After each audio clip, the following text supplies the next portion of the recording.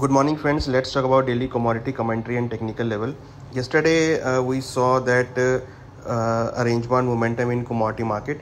Today we are expecting that market may trade between support and resistance level. For today, gold strong support at 65,399, resistance at 65,743. Silver support at 74,846, resistance 75,724. Crude oil support at 6864, resistance at 6989. Natural gas support at 142, resistance 147. Copper support at 752, resistance 763. Zinc support at 217, resistance 220. Aluminium support at 203, resistance 205.